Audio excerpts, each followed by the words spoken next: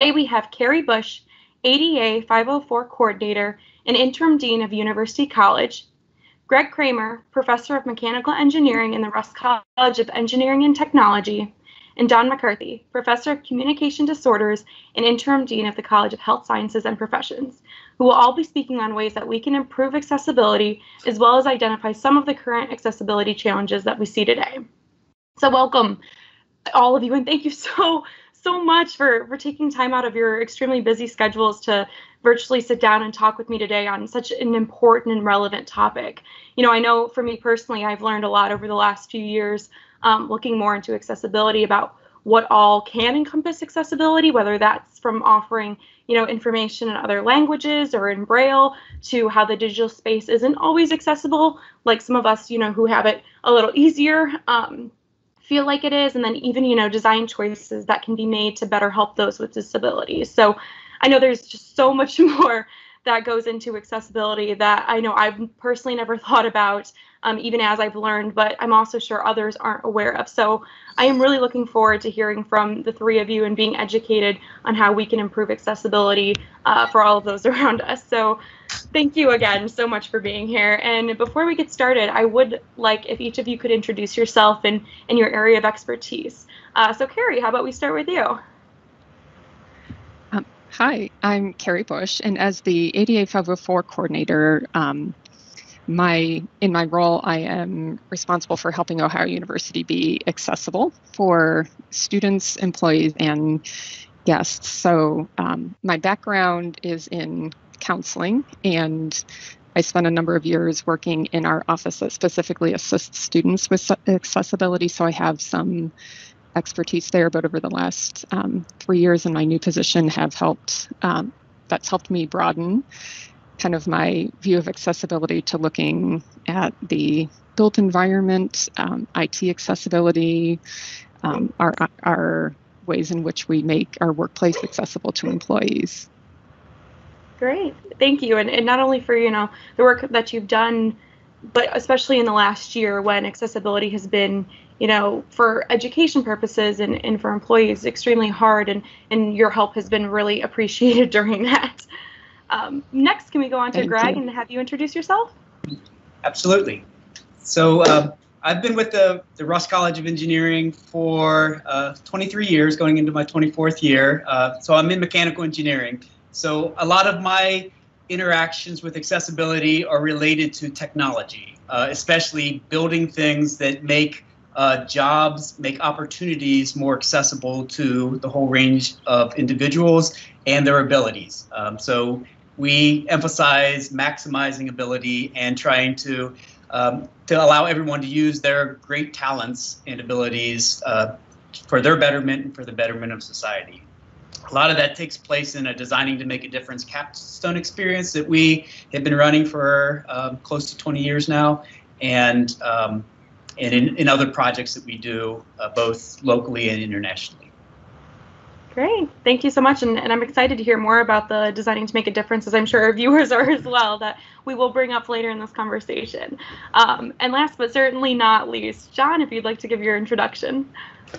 Thanks so much. I'm John McCarthy, and my background is as a speech language therapist. And in that work, if we go back even a little further, my undergraduate degree is in music and voice performance. And one of the things that really drew me to the field of speech language pathology, in addition to working with singers and other people who are having problems with their voice, was that I learned that there are people who can't really use their voice at all for their daily communication needs. And so in terms of global awareness, there's over 97 million people in the world who can't use their voice to meet their daily communication needs. And so when I thought about how much my voice meant to me, and then I really started to think about there were people with developmental disabilities or acquired disabilities or progressive disorders like ALS, people who can't use their voice anymore, it really took on a very personal interest for me, and one that's driven all of my research and work as a clinician and as a researcher at Ohio University since 2004. So I look at augmentative or alternative ways for people to communicate. If you can't use your voice, what else can you use? And back when I got started, before there was a lot of texting and mobile technology, it was challenging. But now the idea that people communicate in a variety of different ways, that's something people have warmed to, but there's still tons of challenges related to accessibility, whether it's physical or using voice technology, that are out there to be considered. So very happy to be a part of the discussion today. Great. Well, thank you. And thank you for sharing the backstory. I didn't even know a lot of that about yourself and your background, so it makes it even more fascinating for me, and I'm sure our viewers as well. So yeah, thank you all again.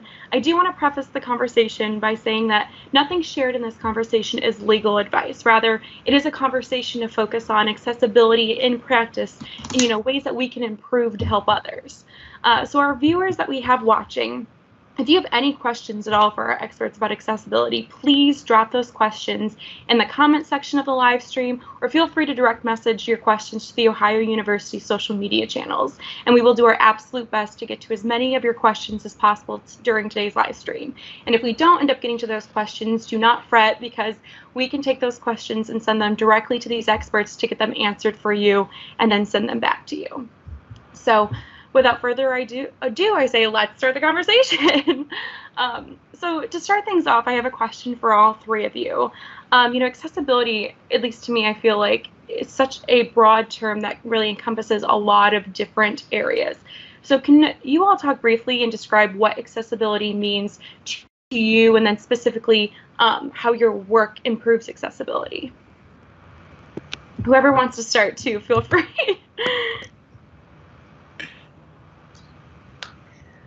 Well, I guess I can go ahead.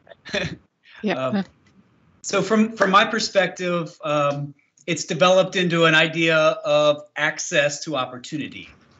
There's lots of different ways you can look at it, but especially from the engineering perspective, we're trying to identify things that someone who might have a challenge, a physical challenge, a mental challenge, might want to do, and then say what needs to change in order to give them access to that particular opportunity. When we really get down to the root of things, the human dignity that we all have, it really flourishes when we're able to do our best, when we're able to either do work or to experience the arts or experience any type of sports. Even we work a lot with youth who just want to play, who want to be involved just like their friends are. In order to express our full human dignity, we have to have access to those opportunities. And so the work that we in engineering do to try to make a difference for accessibility is really to identify those barriers to access to opportunities and do whatever we can to create adaptive technologies, assistive technologies, workarounds, other ways that can help people access those opportunities. And it's a very fulfilling thing for all of our students who get involved in this work, and in the relationships we build with individuals who are just looking to try to live out to their full potential. Hey, thank you. I love saying that accessibility is access to opportunity. I've never thought about it like that, but you're 100% on the money when thinking about it. John or Carey, would one of you like to go next?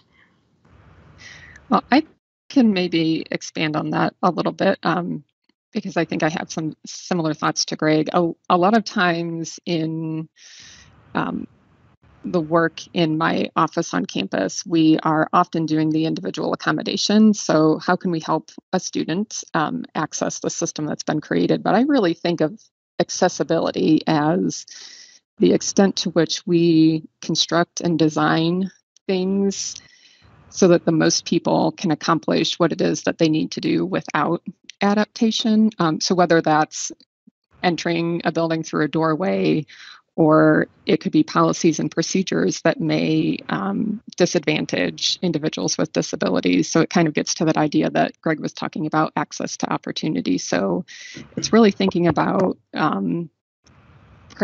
proactively considering a broad range of abilities and designing our policies, our programs, our physical environment so that the most people can just come in the door and access what they need to without having to make some kind of special request. So that similar experience to someone who may not have a disability. Thank you. Yeah, that was a great expansion on what Greg had said as well. John, would you like to comment on that as well? Yeah, thanks. Always tough to come in when people cover so much great ground there. I'll have to take that into account. But I was reflecting on this one recently. A friend and colleague of mine gave a talk about accessibility and then inclusivity.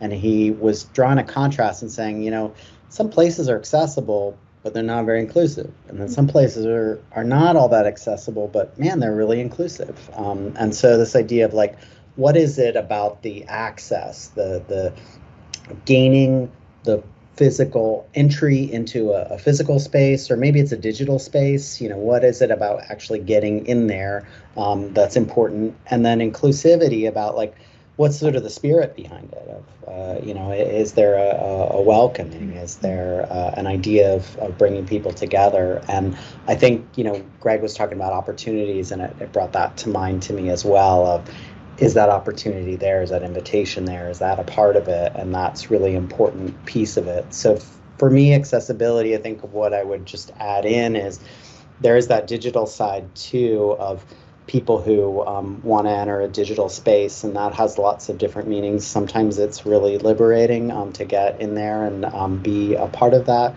Sometimes taking away the time pressure and in getting into something that's more asynchronous can be really helpful for some people, get more of a chance to reflect on something. And then sometimes having an immediate outreach to people in a digital space is fantastic as well, like this one. So anyway, was just thinking about sort of that both sides of, can you get in there, and then what do you feel like once you're there? Great. Thank you. Like, we've only been 12 minutes in this conversation. I've already written things down that I know I'm going to take with myself. So I hope you viewers feel the same way. You know, I've never thought about the accessibility with inclusivity being, you know, two different things, but related in the same part. I think that's a really interesting topic that hopefully we will think about going further and maybe talk about further in this conversation a little bit as well. Yeah, I want to give credit to Noah Tremblay for that one. I can't take that idea. He inspired me on that particular idea. So there we go. Shout out to you for that one, Noah. So, Greg, I know you talked a little bit in your intro about designing to make a difference. So can you talk a little bit more about that and why you started the program for the mechanical engineering students? Sure. And I guess the reasons fall on a couple different levels. Personally, you know, early in my career, I was having success on some levels as an engineer, but the connection to real purpose and passion was in some cases missing. And I had some personal experiences where I was working with some individuals who had some challenges, in this case, probably more on the poverty level or lack of opportunity. And it just became really obvious to me that, you know, there really wasn't justice in the world until I'd be happy to trade places with anyone and say they have equal access as I do. So I'd be happy to be in their shoes. And if that wasn't the case, I had to use whatever skills I had and abilities I had to try to make that so. And so looking at, for me within engineering, that meant, you know, how can engineering be used as a force for good, a force for social change, a force to, as Carey was saying, rather than just fixing all the problems, how can we design things so that there aren't problems to fix as well? So, you know, sometimes that's called universal design and other terms, but trying to restructure things around that and make that available more obviously to others who might want to enter engineering to make a difference in the world. And so designing to make a difference came out of that, as well as out of some needs that were brought to us.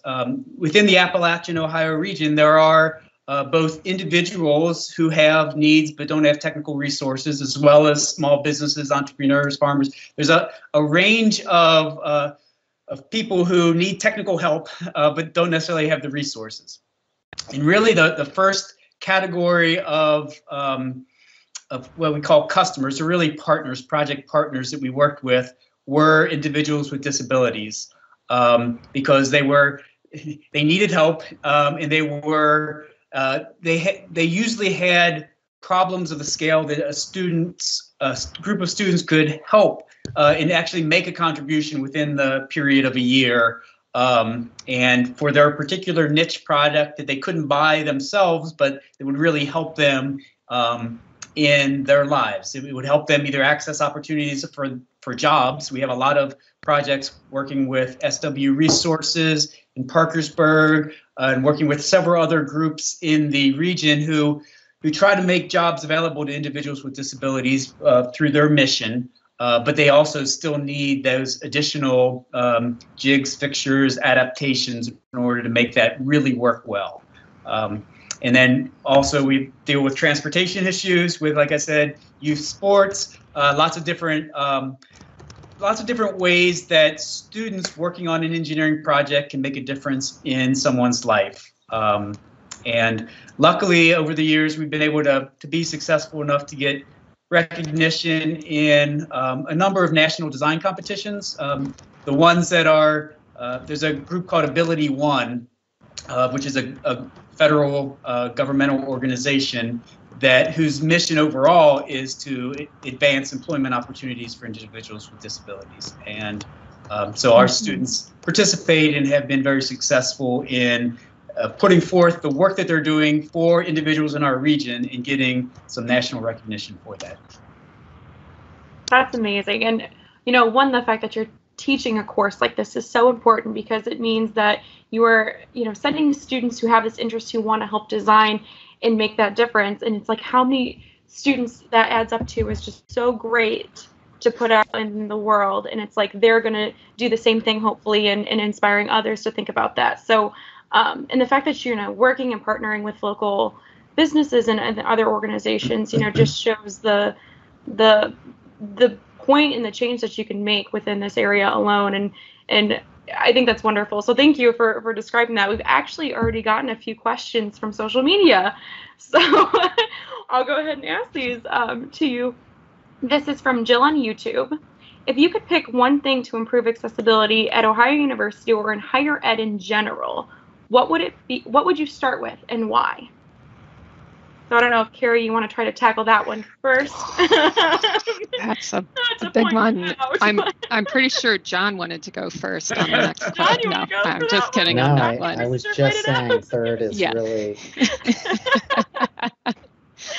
I think, part of it for me is one of the things that I think gets really hard is we do have a legal responsibility to meet a minimum level of accessibility. And so sometimes that creates this fear that people don't want to, people are afraid they're going to do something wrong. They're afraid they're not going to do enough. And honestly, if there was one thing that I could do, it would be to free people of the feeling that they are going to do something wrong and to try to empower them more to just, if you have a person with a disability who shows up somewhere, talk to them, like, what do you need? Sometimes it's really simple things that can be done and don't require a lot of external expertise. So I think it would really be just empowering people to have those conversations and reach out to an accessibility office or whatever it may be called on your campus as a partner to consult on problems and to not be afraid to engage and have conversation with people with disabilities about their needs. So I think really just shifting that culture a little bit. No, that's great information. It sounds so simple, but yet so meaningful at the same time. So take that with you, everyone watching. John, Greg, would you like to add on to that?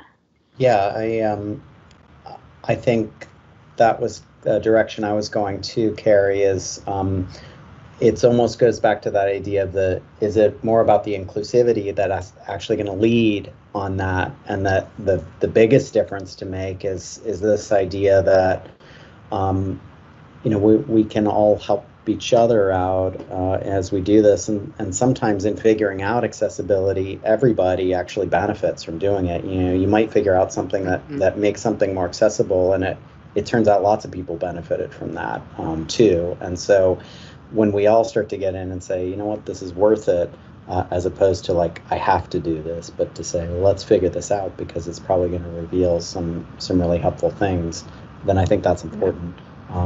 Also, given that the structures may not always be in place, if we have that kind of helping orientation toward it, I think it's going to help us to work through it. Great. The only thing I have to add right now, I guess, is more from a student perspective. And this is probably, well, I'll say this is my opinion, not necessarily the opinion of our college, but I would love to see us get rid of more of the barriers to entry to a STEM degree or an engineering degree. We have a lot of things that are historical, and not because of our college, but they are because of the profession or because of accreditation or because of you name it.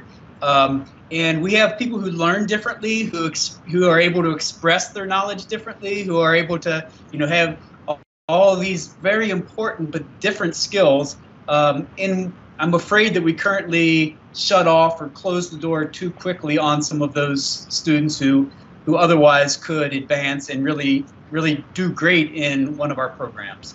I don't know exactly how to do that. I have some ideas, but I would like to figure out ways we could do that. Yeah, that would be great. I mean, it makes total sense too when you say it feels like there's like that barrier, and that actually leads into the next question that we have from social media. A little different from like the STEM field, but this person asks, how do you help someone with visual impairment trying to bridge the gap in the sport management athletics coaching field? So not quite STEM necessarily, but still a field that there would be barriers in. So the question is focused on visual impairment? Yes. Yeah. Well, I guess I'll start to give the others a little time to think. And I would just say, from a technology perspective, there are various solutions we could look at. It really depends upon the tasks that the individual needs to accomplish, and then what is already available on the market and trying to match those two things. Because a lot of times there are some good solutions. And if those things aren't available, figuring out how to adjust the work or adjust the capabilities of the individual in order to meet the expectations and the needs. So it's hard to give a specific answer to a kind of a general question, but that's kind of the process that we would normally go through as we're trying to problem solve. Yeah, and I think yeah, and I think, Greg, your response really hits kind of the heart of it. Is it's focusing on what does it mean to be a coach, and what is it really, right? Like a coach brings that strategy, and expertise. And one of the things they may happen to do typically, if they don't have a visual impairment, is look out and be able to see things for themselves. But thinking about seeing is not the heart of coaching, right? It's understanding the premise of the sport, what individuals need to do to enhance their performance, what's the strategy of the game.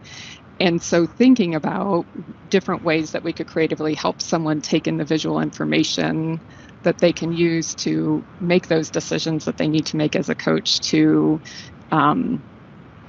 help a player enhance their performance. So it's really focusing on what does it mean to be a coach, and not these ancillary things that may often be part of coaching, just because the majority of people historically have not had visual impairments in that field. So yeah, thanks, Carey. I completely agree. Yeah, that task focus is so important, and especially when you talk about if there is technology that's going to be involved, well, it's going to be a tool that's helping you achieve some kind of task or something that you're going to do. I guess the other thing that I thought of in my own work is that when I work with people who can't talk but also can't see for a variety of reasons, then you say, well, what's that interface going to be like? A lot of my work has been saying, well, what is the experience of that person? And so, how do they experience the world? How do they take in information, use that to make decisions? So sometimes it's understanding, well, how do you go through, take in information and use that to be a coach or to do the kind of things you want to do?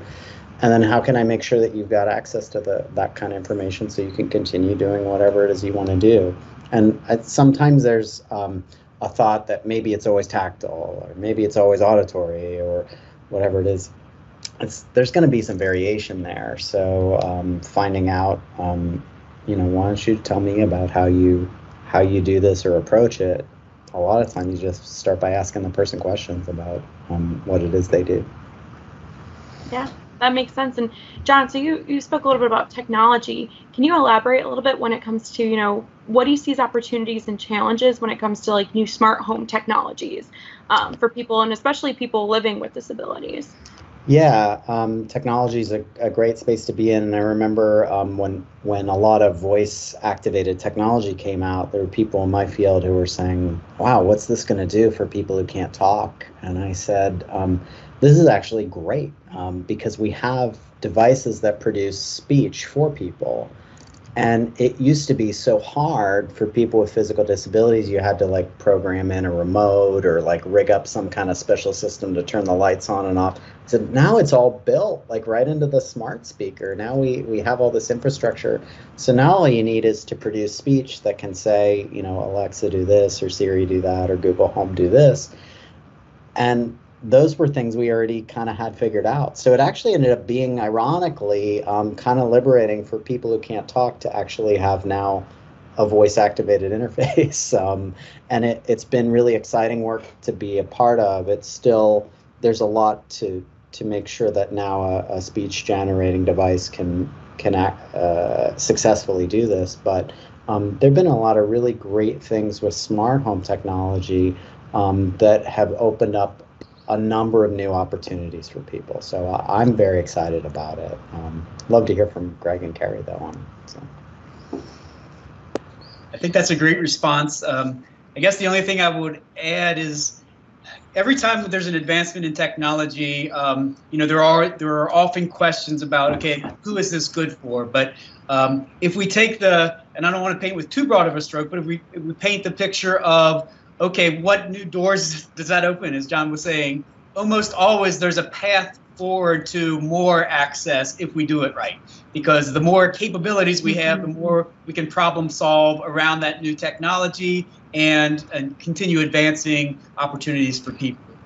So sometimes it takes a little bit extra work or fill in a missing piece, but it opens up more opportunities. Because some of these things that are available now, we've been trying to, on a small scale, develop them, for one-off kind of solutions, and it's so hard, and it takes so much time. And once you have that piece, then you can fill in the gaps a lot easier, and you can serve a lot more people and meet their needs. So overall, that advancement helps, I think, but we just have to manage it as we move forward. Carey, do you have anything to add to that? No, I think we can leave it there. Those were great responses. Great. Well, I was going to say, because there's another question from Julie on YouTube. And once again, Carey, this seems a little more directed at you, but Greg and John, please feel free to chime on in. So Julie asks, how can students and faculty best connect with others interested in this topic to collaborate and discuss initiatives? For example, is there a university club or organization? There has not, in terms of a student club or organization, there have been over times student organizations that have come and gone. I'm not aware of any in particular right now.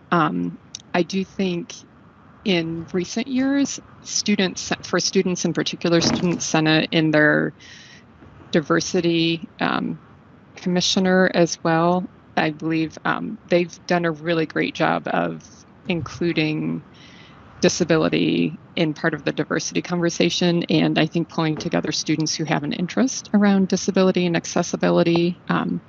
So I think that is one way. There's also this for faculty, staff, and it would probably even be open to students.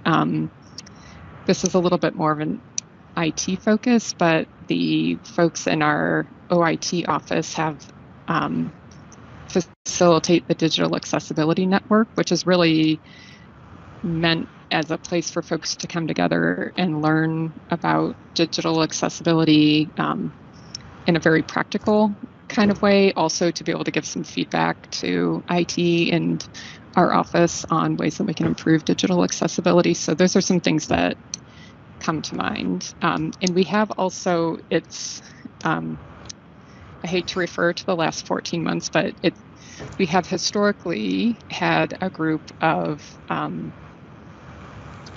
that has kind of advised our office, but that's been on pause the last year and a half while we've had a lot of transitions. So we do hope in the future to bring back a group. It was really open to students, faculty, staff, individuals who live with disabilities, individuals who may have a family member or work with people who live with disabilities. So we're hoping to resurrect that again in the future.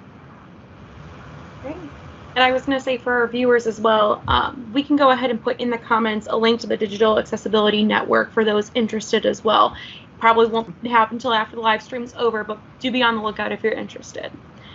Greg, John, would you like to add anything about, ways, or maybe the ways that you have seen in your individual colleges that faculty and students can collaborate? I was going to say that, sorry, Greg. I was going to say that through student organizations has been one way. So we've got 24 different student organizations in my college alone, and then that's not even, university-wide. And there's a lot of interest from students that kind of rises up, outside of the curriculum, and many of those are service-oriented ones. Some of them are about awareness, and so I think getting involved in those organizations can really help. There's frequently a faculty advisor, but I think that as those groups, look at their how they want to channel the efforts of their members, that they're great vehicles for having these kind of conversations too, if that's something the organization wants to advance. But I look around and I see there's a number of events that are sponsored by a lot of these orgs, and sometimes I think we just need to get the word out more and invite people to these discussions. So I feel like there's already some great things happening on this. Great. We have this group, the Center for Campus and Community Engagement. So instead of just thinking inside the walls of the university, there are some groups within the community that I would also say that we can reach out to. And so anyone who has an interest, like John said, we love when students come forward with a passion or an interest. You can almost always find somebody who's going to want to fuel that fire. And we love that. But also we can connect with others that are in our region that might be focused on a particular issue. Great. Thank you all for answering that question. And kind of going off of that, resources within the university that we can get involved with to learn more or collaborate with others. Can you all kind of talk about resources outside of the university that you found are helpful, when navigating accessibility issues and trying to find ways to improve accessibility?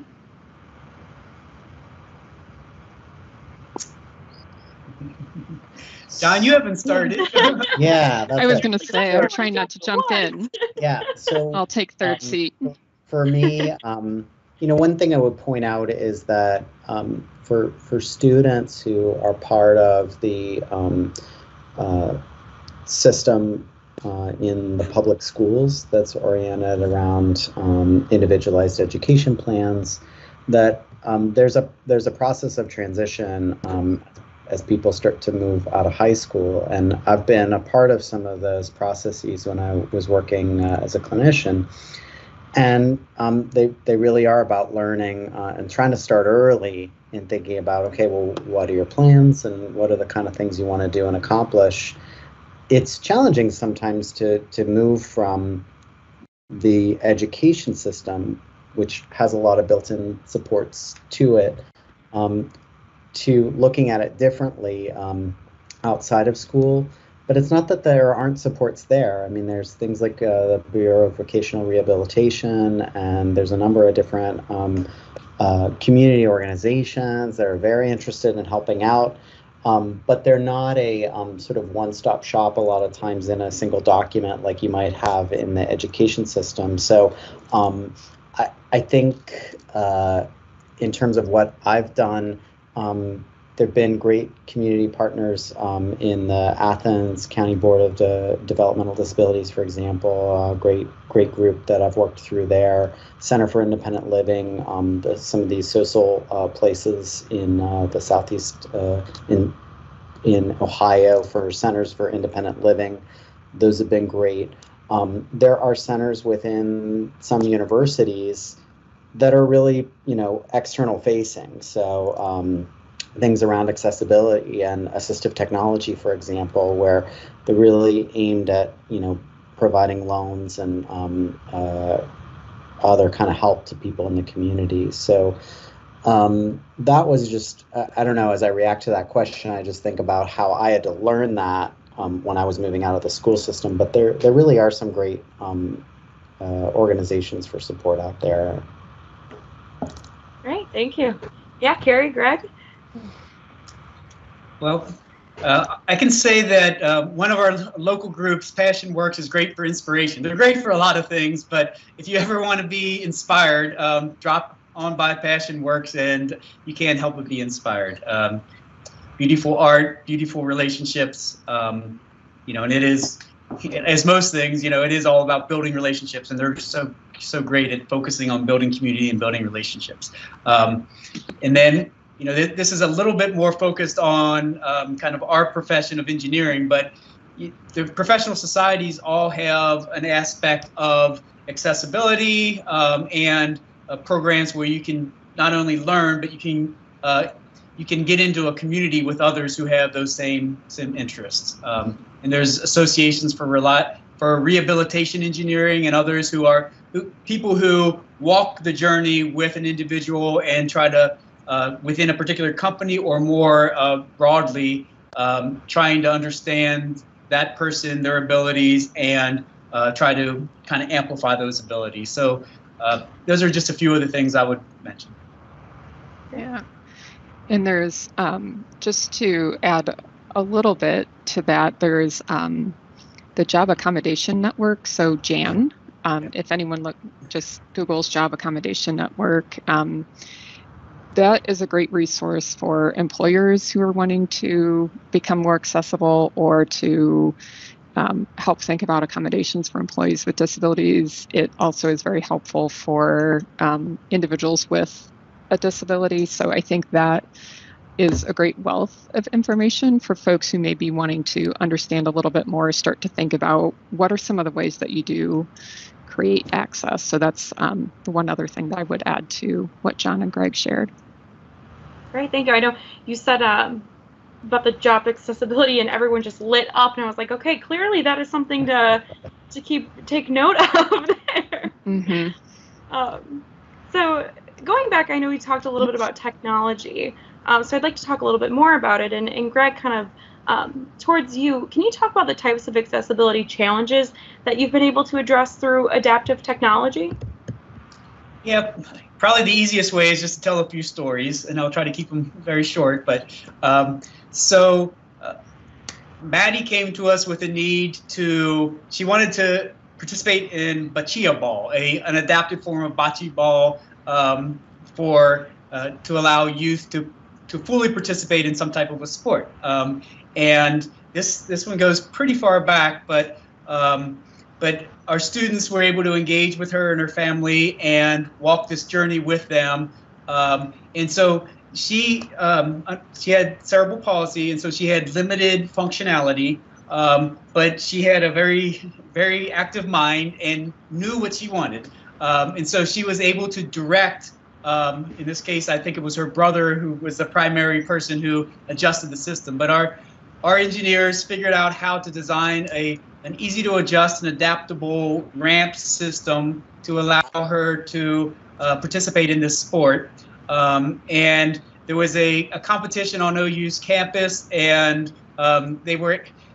she was able to use the system, did very well, and her family was there, and there were lots of tears shed because she was able to fully engage in a sport that otherwise she wasn't able to. So, that's just a simple idea of a mechanical system that was able to allow someone to use their mind and some gestures to direct something and accomplish a task that she otherwise could not have accomplished, or so there was this freedom for her that she hadn't really experienced very much in being able to do a task that she wanted to. And then on the other side, we can take, so we work with a lot of job accessibility because it can really, again, a job for an adult with a physical or mental challenge is a pathway to dignity, and it's so important. So some of the jobs we were working on recently have to do with for SW Resources. They make some signs, so some where they're kind of vinyl printed, and there's some difficult tasks with respect to removing the they call it weeding, getting the vinyl material from the sign away once it's been cut, once the sheet has been cut, and getting that off so that just the letters remain that you want for your sign. So if you can imagine, a lot of hand dexterity would be needed and some special tools. And so one of our teams came up with some ways that so one of our things we often do is make it easier for someone to grab something. So adjusting some of the existing tools to make them easier to grab, and then kind of semi-automating portions of the system that would make it easier for them to manipulate the large sections of poster board. So that ended up being a roller type system where it would bring the work to them, and they could easily peel off things with the help of the curvature as the poster would go around a roller. So those are a couple. I guess one other I'll mention just because it's fun, and then I'll be quiet, is working with Passion Works. There was an artist there who his main problem was grabbing his art tools, and a couple people had worked over the years with him and got some help, but a team 2 or 3 years ago was able to really do a deep dive with him, see what worked and what didn't with his other adaptations, and ultimately create kind of a 4-bar linkage mechanism that would support the weight of and kind of position his art utensils, his art instruments, and allow him to really just guide things along. And so worked really well. He was happy. One of the students involved in the team hired him to paint a portrait for him, and so by the end of the year, he used that system in order to paint a painting that the student then purchased. So that gives you a couple examples. Oh, those are amazing. Just brings so much joy knowing, like, going back to what you first said at the very beginning about access to opportunity. Like, this opportunity should be available to as many people as possible, and having this adaptive technology that allows that, it just brings so much joy, and it should be, the goal that we all are working towards. So speaking a little bit more about technology and ways that technology has improved or has helped, John, this is kind of directed more towards you. Can you talk about how, smartphones and tablets have adjusted to help accessibility needs, and if there's still room for improvement within that, area of technology? Yeah. So when I started working with people who can't talk, there were no mobile devices and there were no iPads or iPhones or anything like that. And so there were a lot of customized solutions for people. And the essential problem was saying, okay, we have somebody who can't talk, and then people would say, oh, well, I guess they could use sign language. And we'd say, well, okay, but they might not have the physical dexterity, or they might not be interacting with other people who know sign language either, and they might not want to, they're not necessarily part of the deaf community. Oh, well, maybe they can just type everything they're saying. Okay, well, again, dexterity, maybe they don't have the ability. Or what if they just don't know how to read and write yet because they're little kids? And so there's always these layers of, well, what about this, and how are you going to respond to it? And each time, if you had to introduce a customized solution, you were trying to build things that could accommodate all these range of different needs. As smartphones came along, though, you had this tool that had incredible processing power in it, really amazing, just in your pocket, and was connected. So you had the ability to pull things in from the cloud, or you had cameras built in. I mean, all these things that we've been stitching together for years, they just said, oh, well, here it is right now, and you could just buy it and get a phone plan and have it. And so it changed things around. There were a lot of applications that were developed then that came outside of people who had been doing it for a number of years in private companies, but now you had independent developers who said, hey, I have a personal interest in this, or I think there are opportunities here. And we had a marketplace where now we had tons of new ideas that got injected all at once, and it was really great. I think it sort of jumped us forward in thinking about it. But the essential, really difficult problems still remain. I mean, it's still challenging to find ways for somebody who has trouble moving, has trouble talking, has trouble maybe even seeing, and then they're also learning to read and write and develop in their language. I mean, these are still really tough problems. So even though mobile devices are cool and powerful, these are still tough problems. So I will say the other thing was that these were now companies that were mainstream, large, huge companies, and working with people with disabilities wasn't necessarily, why they started or what their primary mission was. But what I will credit them for doing is really building accessibility teams. So whether it's Microsoft or Apple or Google or whoever it is, I've seen tremendous advances in the accessibility of these devices, these mobile devices. And if you go in to your phone and just look at the accessibility settings now in 2021 versus what was there when they first came out, it's staggering. I mean, they've considered hearing and vision and motor access, and just going through and looking at actually the number of different access methods your phone can accommodate now, it's pretty remarkable. So I definitely would put that in there as an exciting part of what's happening, and ways that there were initial challenges, they're better. I mean, these are still things, though, that are stacked on top of a mainstream device. So there's always things where you got to make it work for a person. But it's pretty amazing. So in my classes, I usually just have students take out their phone and we go through the accessibility settings on it, and they're blown away by not realizing just how much they could do from an accessibility standpoint on something they've been carrying around for years. Yeah, well, and it's like I've had this phone for, oh my gosh, I don't know how many years, and I've never had a reason or even thought about looking into this, because I'm like, I've got everything I need. I'm fortunate that, what I need is right here, and you're right, I'm looking now at this accessibility tab in my settings, and I'm like, the amount of things to choose from on here to help others is just, for me, overwhelming, because I don't even know what to look into first. But for those who are in need of this, like, this is wonderful. Clearly, like you said, like, there's still improvements to be made in so many different places, but it is nice that there's progress and that there are these options and opportunities for people. So speaking a little bit, about ways that we can be more accessible and ways that businesses, organizations, we as a society, Carey, this is going to be a little directed towards you. Like, although businesses, educational facilities, and public services have that legal responsibility to be accessible, many individuals also want to be more inclusive of people with disabilities. So do you have any suggestions on how to help? And kind of going off of it, it's kind of a two-part question for you. What can businesses and organizations do that are more simple steps that they can do, today or this week to make themselves more accessible?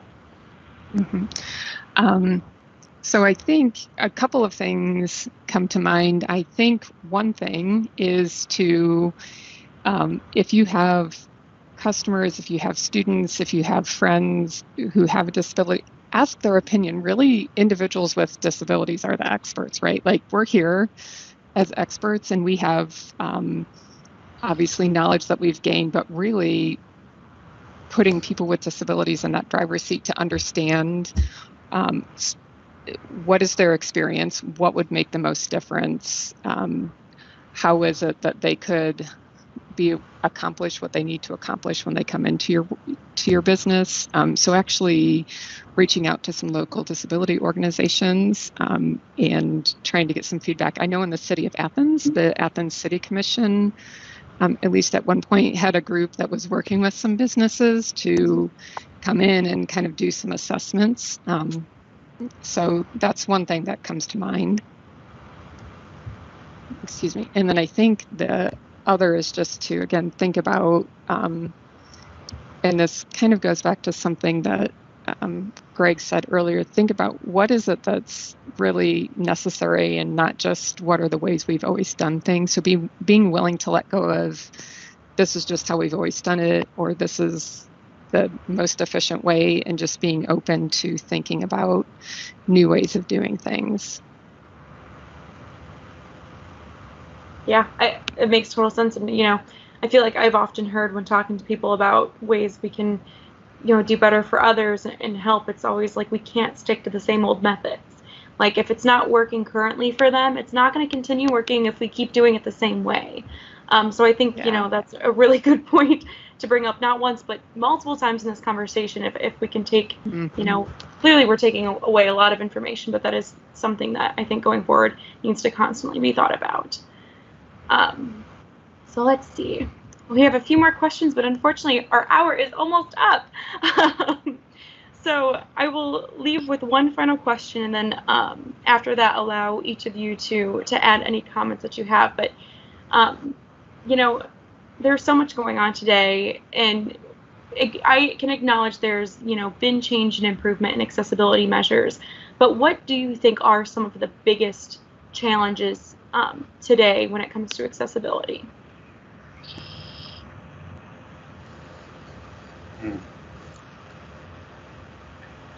Got you all stumped there, huh?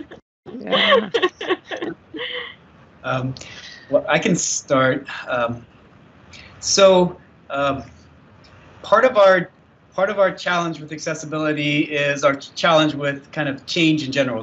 There's a lot of things happening in our world right now, and it's easy to come up with excuses why this can be delayed, or why there's something else that's quote unquote more important, or our interests need to be focused elsewhere. I think one of our biggest challenges is remaining true to the vision of things are better for everyone if we're all involved, if we're all included, if we all have access to opportunity. And we need to just be really creative about how to make that happen, and really committed to the mission of making it happen. We don't all have a lot of influence, but we all have some influence, and we can make a change in our area of our spheres where we have expertise, or where we have the ability to advocate or to make a change. I'm not sure if that's exactly the answer you're looking for, but I think the biggest challenge is it's easy amongst many issues for things to be relegated and sometimes just become one more among many other things. But we don't want to lose the vision and lose the emphasis on making positive change continuously, because it will be better for all of us. And all of my experiences say that when we work together, that we all benefit. So that would be my statement. Going along with what Greg said, I mean, Greg brought up universal design before, and for me, one of the challenges in accessibility is we have rapid advances in technology development, and I say, oh, wait a minute, we need to make sure everyone can use that. And then you get rapid development in the technology and say, okay, well, how are people going to use that? And I've frequently experienced the idea of accessibility being an after the fact kind of thing that we have to build in or make happen. And if we ever got to the point where, as Greg's talking about, where there's this idea that hey, from the beginning, can we think about it that way? That would be amazing, so that we're not always catching up to something, and that instead we're right there at the beginning, and then focusing on the personal side of it, just the connections, the people, the communication. That would be great. And so for me, that's a big challenge. Now I left lots of things for Carey to talk about. Yeah. Now I know how it feels to be the one to have to talk when all the good things have been said. But no, I mean, I think Greg and John have really hit it, and it's, so I think one way to think about this is, right, we're always in a rush to get the great new thing out there, right? We want to pilot this, we want to be in the lead at this, and it's often at the expense of accessibility. And so what you were saying is we would rather be first instead of include the most people. And so when we rush to bring new things online, but before we understand the experience that all people may have with that, we're really making a choice about what who we want to include in our community, whether that's as an educational facility, a city, your own immediate friend network. When we rush to be kind of the first and get things done at the expense of being inclusive, it really makes a very strong statement, particularly to those people who are excluded from it. And it's really easy, if you're not one of those people who may be excluded, it's really easy to let that fall off your radar. So. Wow, what a big statement to say in that. I mean, I've never thought about it that way before, like you'd rather be first than have as many people included as possible. And I feel like that probably does happen way more than it ever should. That hit me really like in the face as to how and why we need to be more accessible. And it's not a race. It's, it's about inclusivity. It's about allowing people to have the opportunities, and as many people as possible to have those opportunities. I wonder, I hope everyone else also like took all that you three just said away as much as I did right now. But I want to leave the last few minutes open just to see if there's anything else, any other additional comments or information that you would like to say to our viewers. I wish we could have this conversation last so much longer, but there's so much that could be talked about. But I respect all your schedules and the fact that you're taking this time. So yeah, if there's any additional comments or information that you want to share. I guess I'll start with one final story / invitation.